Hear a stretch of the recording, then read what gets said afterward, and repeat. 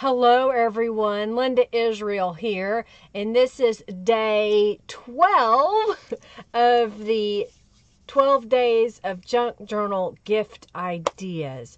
So today, what the collaborators from the Friendly Junk Journal People Facebook group are to do, including myself, is to create some kind of embellishment book or portfolio, something to hold some, if not all, of the things we've made in the previous 11 days.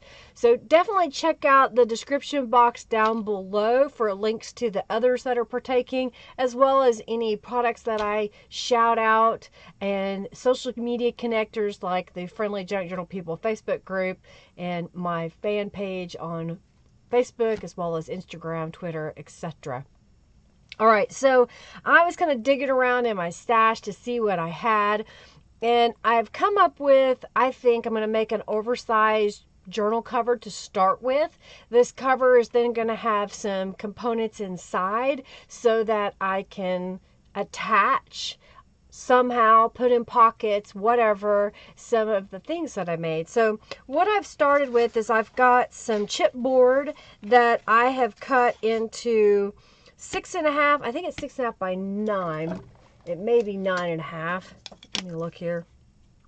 9.5. So the two pieces that are 6.5 by 9.5, one piece that is 2 inches by 9.5, and then I've got some canvas cloth or duck cloth or a thick muslin. Some people call it duck cloth. And then I've got some scrapbook paper. And so first what I'm going to do is I'm going to attach this muslin or duck cloth to part of this chipboard. I plan to cover some of this with fabric or paper. No, you know what? I changed my mind. First I'm going to cover this with the paper. Alright, so I've got the first piece here, and this is going to be a cover. And I've got this oversized so that I can fold it in. And on this side, that's where the muslin or fabric is going to be. So I'm just going to adhere this piece to the cardstock underneath. This is another way to make journal covers as well. So I've got some really heavy chipboard here, or bookbinders board. You can order some of it off the internet. Sometimes I get it because I recycle things. Used to get a lot of cardboard and chipboard at one of my former jobs. So now what I'm doing, I'm just kind of lining this up on here. I'm going to take my bone folder and I'm going to crease along each line here. And I'm going to grab some scissors. I have 3 pairs of scissors and I couldn't find one. Alright, so I'm going to take this and cut it at a diagonal on both of these corners. Next, I'm going to fold this over and really use my bone folder to crease it down. Alright, so I've really got that creased down, so now what I want to do is just coat this with some glue and glue it down. Alright, so that is one cover done. Now I'm going to do another one. Alright, so I've got both the front and the back cover ready. Now what I'm going to do is I'm going to line up this piece of fabric here. It's about 4 inches wide. Make it as wide as necessary. This is just the size I made in order to fit the thingies that I'm going to put inside of it. But if you already are comfortable with making a journal cover, maybe you make it a 1/2 inch or 1 inch bigger than you normally make it, okay? That's what I'm going to tell you. I'm trying not to get hung up on, well, it has to be so many inches by so many inches or centimeters, depending on where you're from. Just basically build your own book that will work for what you are working with. Alright, so now what I'm going to do is I've got the muslin on the bottom, or fabric on the bottom. I'm going to leave a gap in here. And this should have enough fabric that it fills the void on the cover. And then I'm gonna have another piece that's gonna be on the inside. So I'm gonna glue down this center piece. I wanna make sure there's a gap between the front and the back cover and the spine so that the journal cover has a little bit of movement. If you get it too close together, then it will bind up and it won't stand or close correctly. All right, so now I'm just gonna put glue on this piece here. I'm just repeating the process on the other side. I'm going to flip it over. I'm going to use my bone folder to really press the fabric to that chipboard. It looks like I didn't get enough fabric here at the top, so I may come up with something creative to fix that. I'm going to go ahead and take the other piece of fabric and glue it to the inside in the same fashion. I'm using my bone folder down in the crease there to help with the book cover. I'm doing it on the front and the back, inside and outside. Okay, that's looking good. Let me dig around in my stash and see what I can find that I think would look good on the edges here.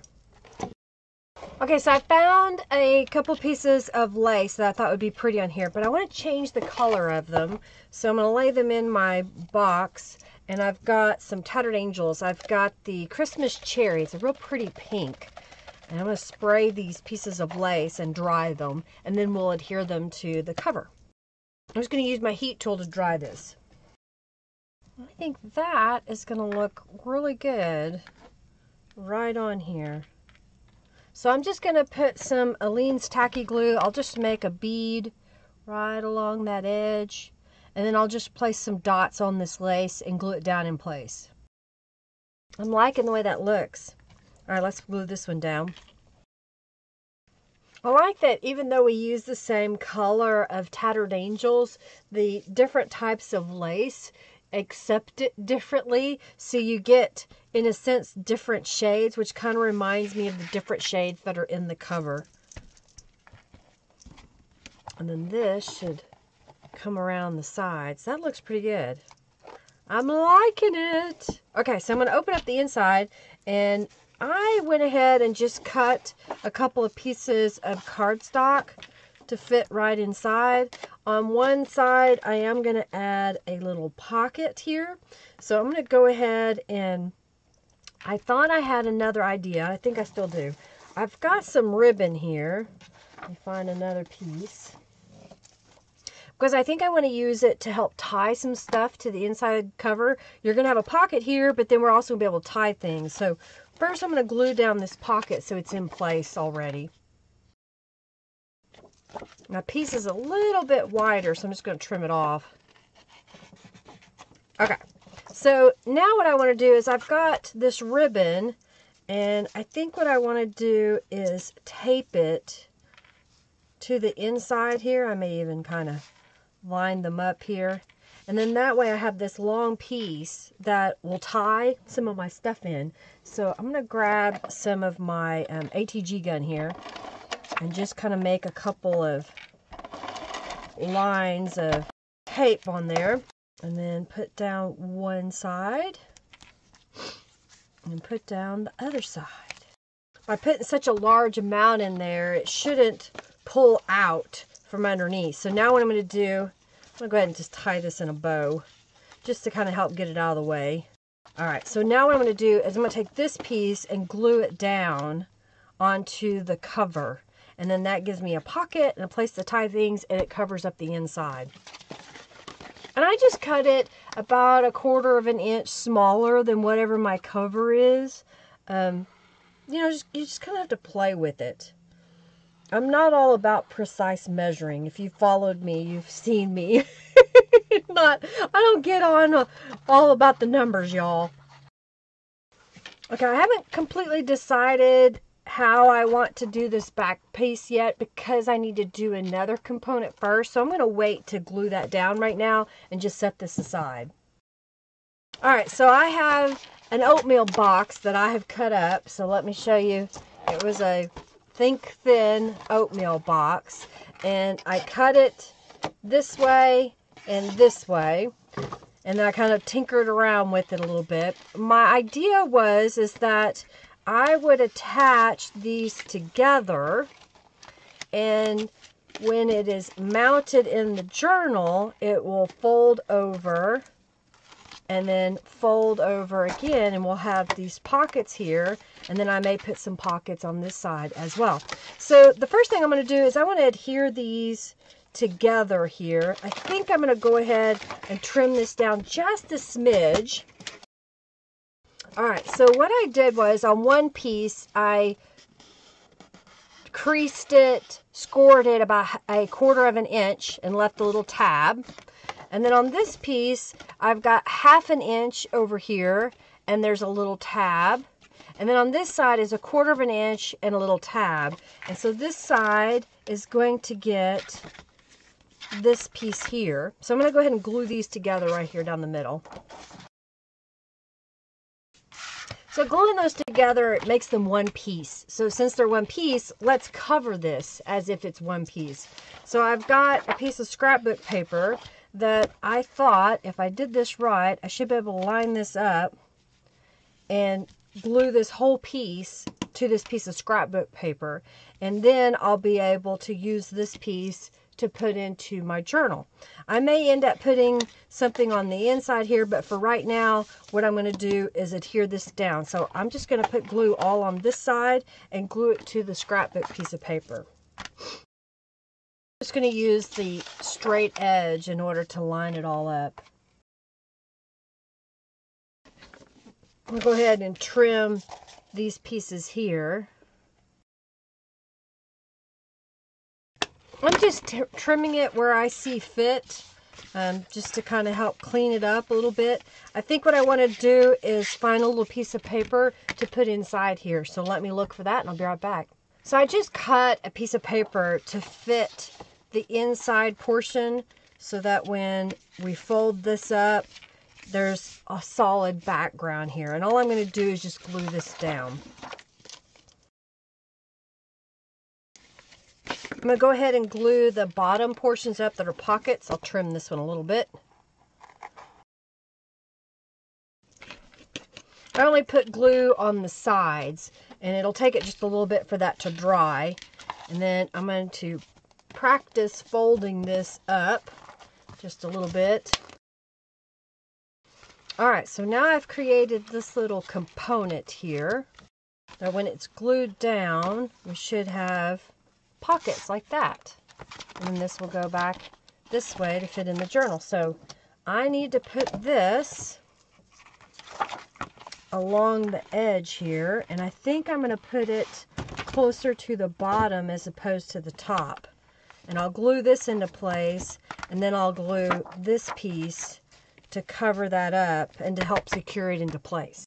I'll put it in the center. I wasn't going to, but now I'm going to put it right in the center.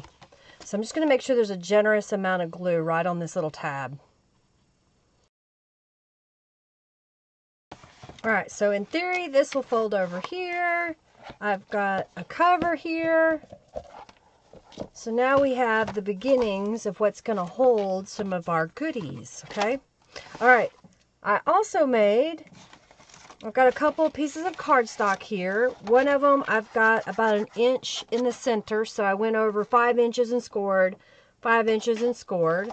And then on this one, I went over 5 1/4 inches and scored, 5 1/4 inches. These were some beat up pieces of cardstock that were laying here on my desk. And my thought was they could go to the front side here and hold embellishments. And then when this closes up, we should have a nice thick book full of things. I've got a couple pieces of cardstock here, and I think what I want to do is I'm going to put cardstock pieces on here, and then I can fold this up to make a pocket on the other side. So let me set this over here out of the way. So I think if I were to put this on here, I can then be able to flip it over and make a pocket. I think what I'm going to do though is I'm going to put glue across here and here and here, and then there'll be a pocket on this side in case we want to put something on there. I don't know, maybe that's what we'll do. So cross here, I'm going to use my bone folder here and score this. Apparently get my fingers dirty. And then fold this up. And now there's a self-made pocket. We can glue this down and we'll have a pocket here. I'm going to go ahead and trim this piece a little bit of a wedge so it doesn't interfere with the spine of this piece. I'm going to repeat this process over here on this side. I think I'm going to leave that part white. I'm just going to glue down the sides here. And then I've got another piece of cardstock. It's going to stick out from the other one, but I'm okay with that. I think it'll look kind of cool with the white edge sticking out here. So I'm going to glue this right in the center of this piece. You can stitch it if you want to sew on your sewing machine. You can hand stitch it, but I'm just going to use some Aleene's tacky glue. Alright, so now we have this page, this page, this page, and this page, and we'll be able to put pockets in here to hold more stuff. Let's go back to the cover, and I think what I want to do is adhere this closer to the front panel here. So I'm just going to put glue right here and glue this down. Alright, I'm going to let that dry for a little bit. And I think what I'm going to do is look for some paper to make a couple of pockets on these pages here. And I think I need a pocket here as well as a pocket there. Maybe a pocket on this piece and a pocket over here. So let me look for some paper that I want to use to make some pockets for my book here. Okay, so I went ahead and I found some more cardstock that had some flower prints on them, and I cut them to be just a slightly smaller from each piece that I want to glue it down. So I'm going to glue this down to make a pocket, and I've got another one that I'll glue down as well. All right, then I'm going to flip this over, and I've got a piece here that's going to go on this tab. So we have a pocket here, here, here, and here. I didn't put a pocket back here, and I may end up doing that because I have a piece left over and I wasn't really sure if it was going to work. And I think that will work. So I'm going to go ahead and use this leftover piece and make a pocket down here. Alright, and then I went ahead and I cut pieces to fit on each of these pieces that need pockets. So we're going to start gluing those down. On the inside, I decided I wanted a double pocket. So I'm going to adhere this piece to this back piece, and then I'll adhere the whole thing down. Alright, I think I've got the base of my book made here. I may end up wrapping it with a tie of some kind, but I think for the most part, the book itself that's going to hold all the things is ready to be filled. So let me grab all the supplies I plan to put inside and show you what it looks like filled up. Okay, so I am filling up the embellishment book, and I want to be able to put these shaker cards in that I didn't turn into an altar paper clip. I want to, whoever gets this, to decide how they want to use them. So to get them to fit in here, I found this envelope and I folded up part of it to make a pocket. And then I added a strip of paper about 1 inch wide and glued it on the front. And now I'm going to put some glue here and glue it into the book. And then I'll put some washi tape on the other side to help adhere it down. And then I'll fold up this piece. So I'm going to put glue right here. And then we're going to put this in the book. Then I'm going to put some washi tape along this edge here.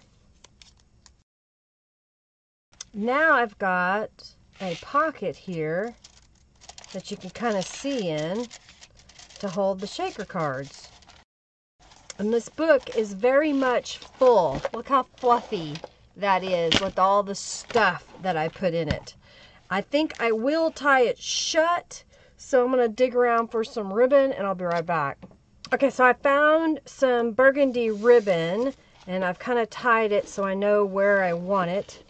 And I'm going to put a little bit of glue right here to hold this ribbon in place. And then let's look at this. So we're going to pretend it was tied shut at one point, and then we're going to open this up. So, oops, one of my paper clips fell off. Basically, think of this as a temporary housing for all of these goodies in here. So underneath the tie belly band, I made a journal page showing everybody how to make these pockets, and I thought I would go ahead and include that in this embellishment book. Here's another journal page that I made using the cluster little embellishments. This is the little folio that had the stationery and little cards in it. Here's one of the oversized playing cards that I made into a journal card.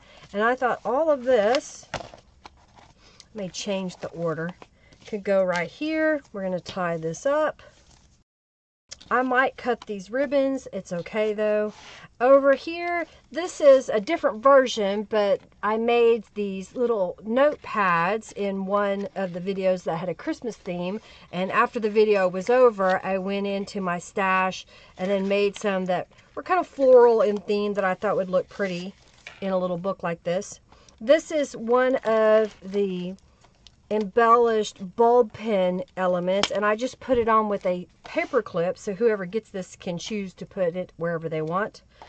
One of these cluster embellishments, which could be glued down and made into a pocket, but I'm just going to put it in the journal so that whoever gets this can use it. Another journal card here. This was one of my mixed media, taking a junk mail postcard and making it into an altered postcard. Over here is some more of the fabric on journal cards. And then another little cluster embellishment. The little pocket for the shaker cards. I put that in here. It's right in the middle. Some more of the fabric cards and the cluster embellishment. Another of the bulb pens on a paper clip. It's another fabric card, postcard. Another cluster embellishment and a journal card. Another notepad. Over here, this was altering a invitation pocket to make a little note, and then there's a space here for a journal card inside. So just some little additive thing that you can use. And I put that right here on this outside area. Another paperclip bulb pen embellishment. And then we flip this over. That's another one of those little pocket. And then we flip this over. And this is the altered paper or handmade envelopes that I made. And then these were some scraps from cutting up all the pieces. And I thought, why not? They match. Another journal card. Here's a belly band that I started so that they can use one of the embellishment pieces on there. And that is my embellishment book. So if we take this piece, come around, and there we go. It's very fluffy. And of course it'll thin out as you use the components from this and other projects. Well, I hope you enjoyed the 12 days of Junk Journal gift series, that you will, be inspired and create lots of goodies with that. Do check out the other people that created videos as well. If you like this video, give it a thumbs up. Share it with your friends. Share any video, any social media post. If you enjoy what someone is doing, share it. That way they are followed by more people, and therefore they are encouraged to keep creating content for you and everyone else. What else? Subscribe if you haven't subscribed. Do know I go live on Mondays at 3:45 p.m. where I make junk journals, and on Thursdays at 12:30 p.m. Central Standard Time where I do mixed media. All right, everybody. Check the description box, the links to all the things I talked about. Y'all take care, and we'll see you next time. Bye.